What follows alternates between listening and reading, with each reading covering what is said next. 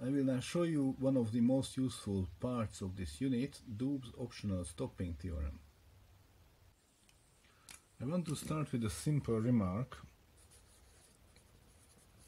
which might be obvious by now, but maybe it's worth emphasizing. If Mn is a martingale, then the expectation of Mn is the same as the expectation of m-1. And why is that? Because it's very simple. I just do a tower rule on the sigma algebra Fn-1. That's just a tower rule. Okay. And by the Martingale property, I get Mn-1 here. That's the Martingale property. So E of Mn is the same as E of m-1, which in turn, of course, is the same as E of Mn-2 and E of Mn-3, and so on and so on. And finally, E of m0. So the expectation of a martingale is constant. Okay, if I have a super martingale,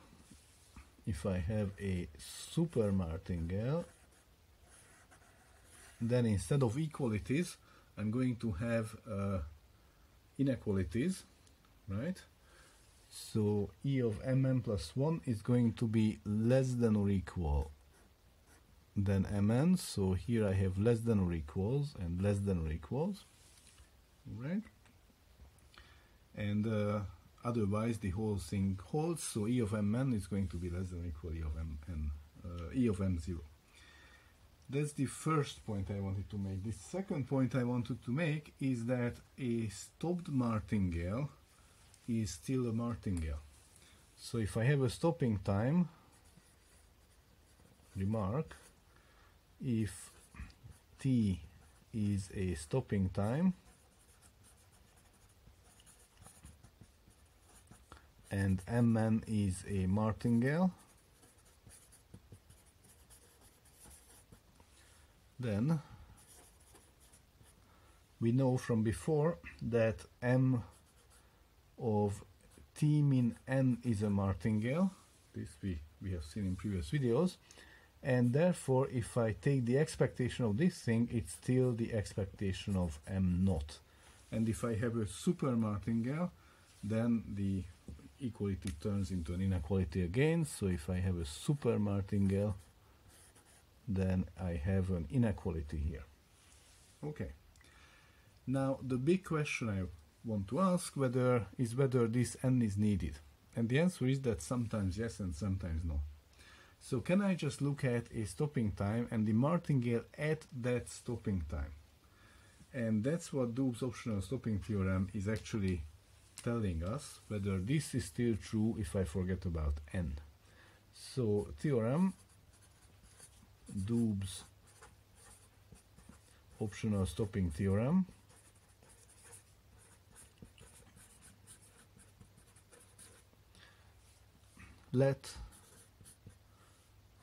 okay, so that's how it's called, let t be a stopping time,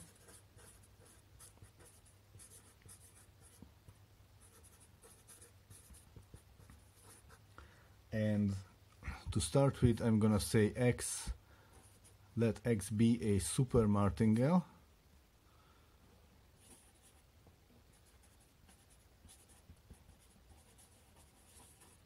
okay, so I have a stopping time and a super martingale, and assume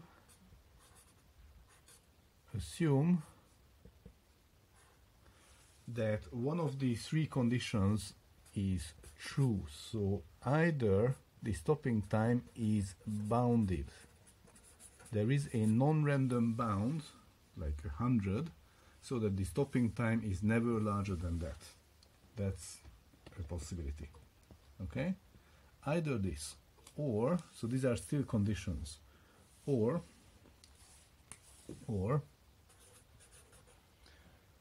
number 2, the super martingale x is bounded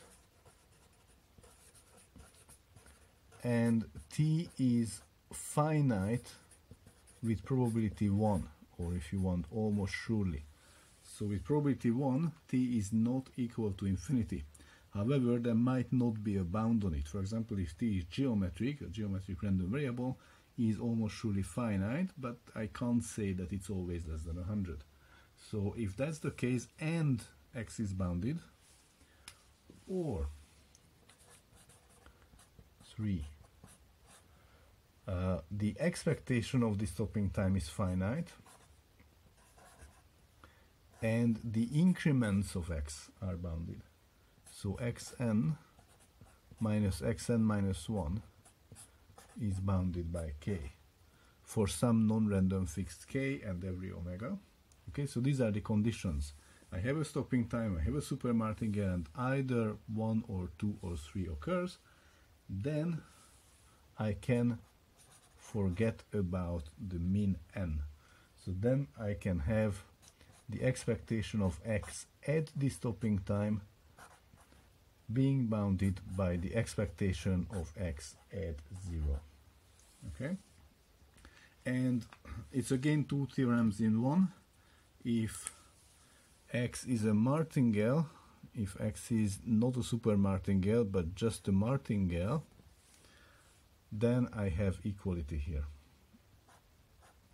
So it's two theorems in one. If I have a super martingale and either 1 or 2 or 3, then I have this inequality. If I have a martingale and either 1 or 2 or 3, then I have that equality.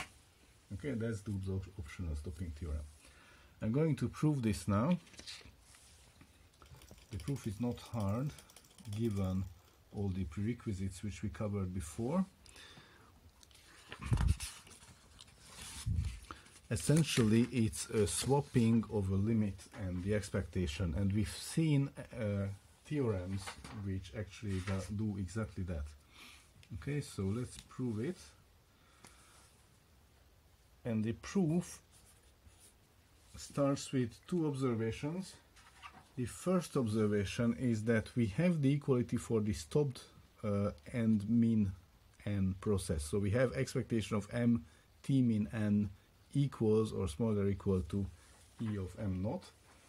We have that. Let me talk about the original super martingale case this time. So we know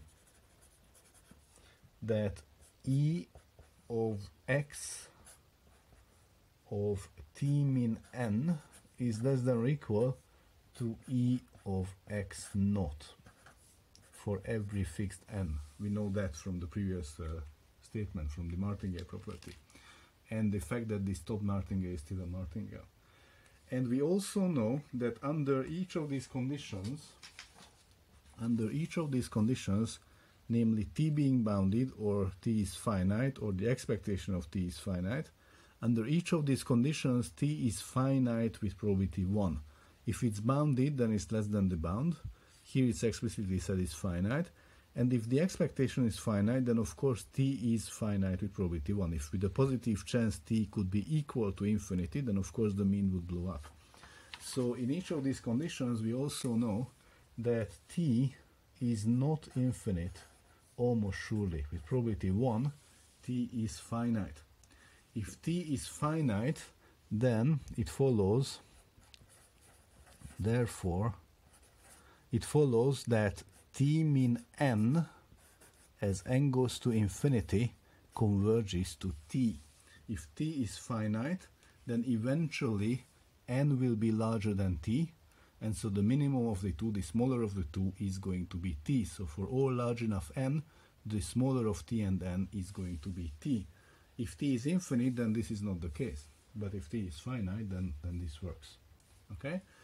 So we know that in the same, with the same argument, t min x of t min n must converge to x of t almost surely. All of these are almost sure. Because again, the same argument, t is finite, n eventually will be larger than t, the smaller of t and n will be t. So we know that x of t min n converges to x of t. The question is whether e of x t min n converges to e of x of t.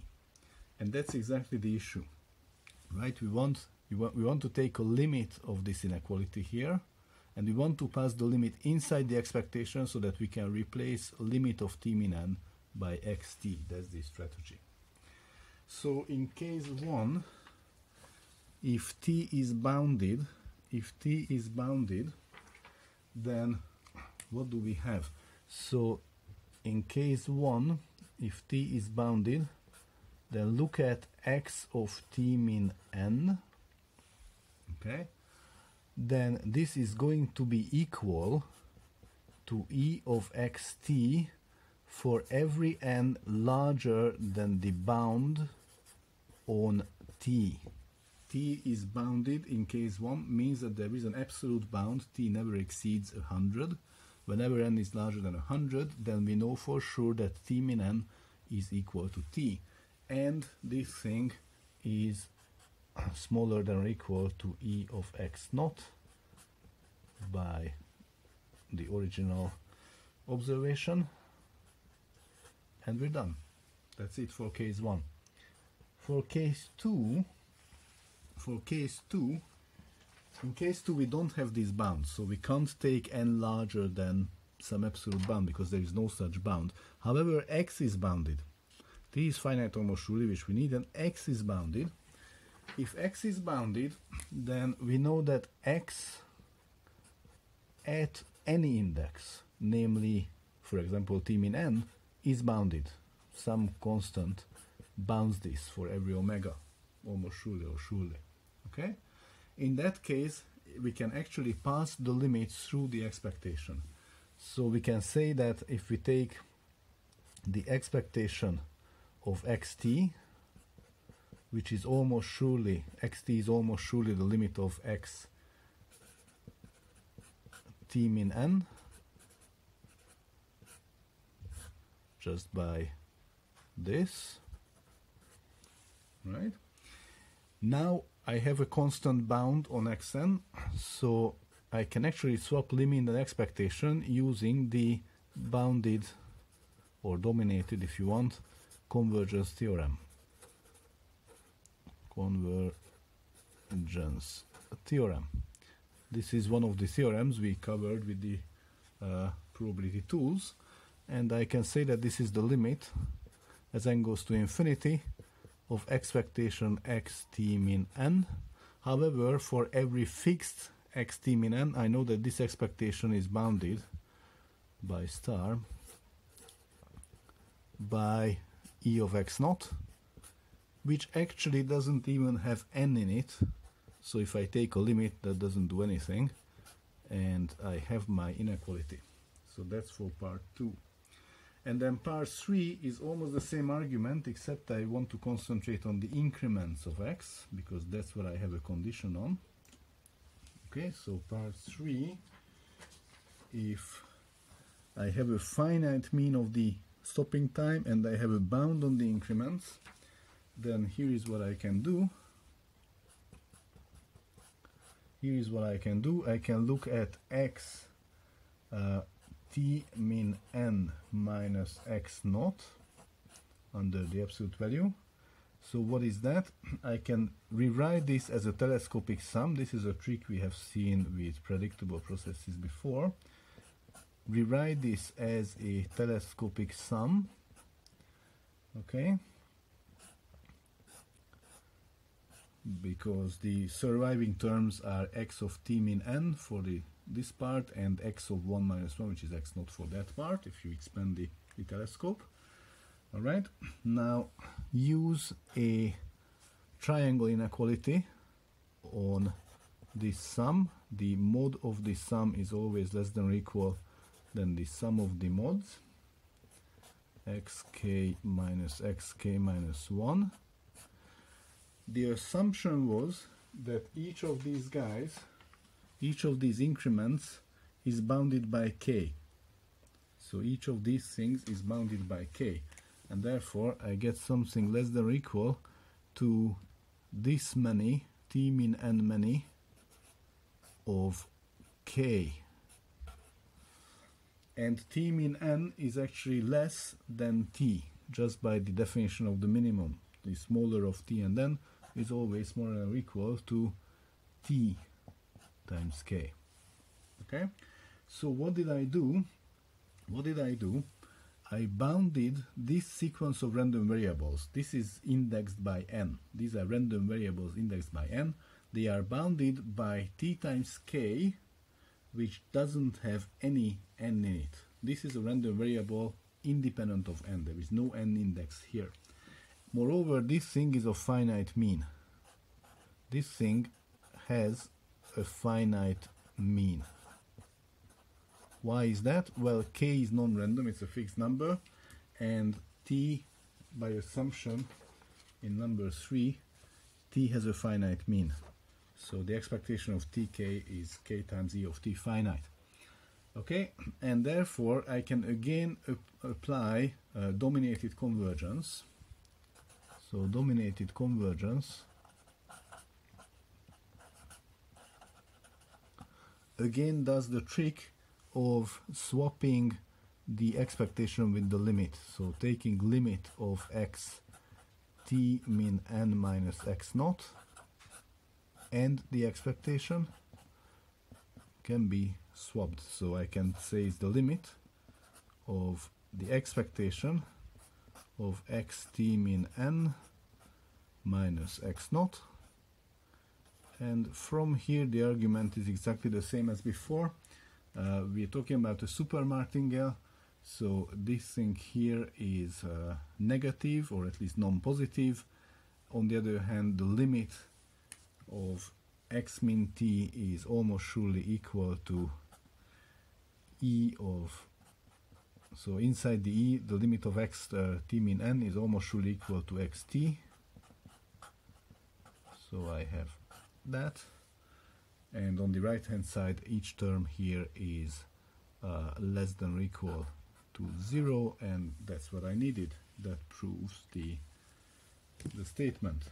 Of course, the very last step here is that I can just go under this 2 difference with the expectations. So this is e of xt minus e of x naught, which is non-positive, and that's the end of the story. Okay. So that's the proof of Doobb's optional stopping theorem, and let me just have a remark here. Let me just have a remark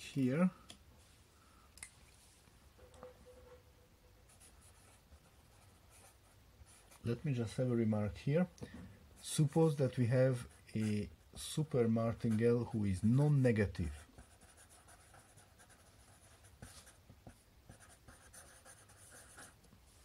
Okay, so in Doobb's optional stopping theorem,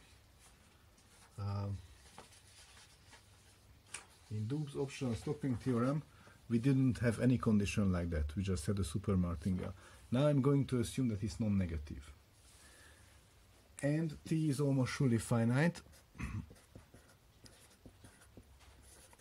and of course it's a stopping time.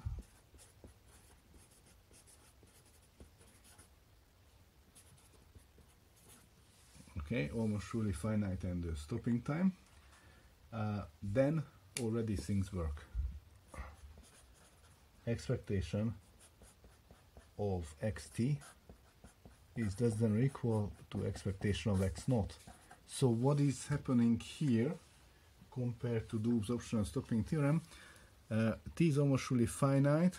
I did not need to assume that it's bounded. If it's super martingale and non-negative, I didn't need the assumption of it being bounded, nor any assumption on the increment. Okay, and why is that so? So the proof works in a pretty similar way as before, except I'm not referring to dominated convergence, I'm referring to Fato's lemma instead. And I can do that for non-negative random variables. So Fato's lemma tells me that if I take the expectation of the limit of any sequence of non-negative random variables, x t min n, that's going to be less than or equal to the limit of the expectation of the same thing. That's Fato's lemma. Okay. Now the expectation here is less than or equal each of these guys, because x is a super martingale, is less than or equal than the expectation of x naught. If I take a limit, that doesn't do any difference there. So I have e of x naught on the right hand side. On the left hand side, I know that almost surely, because t is finite, this converges to x of t. Almost surely this converges of to x of t as before. If I have a convergence sequence, then the limit is equal to the limit. So on the left hand side, I have expectation of xt. So xt is almost sure equal to this limit, but under the expectation, almost sure is already fine. So that's what I have on the left hand side, and there you go, we have the inequality.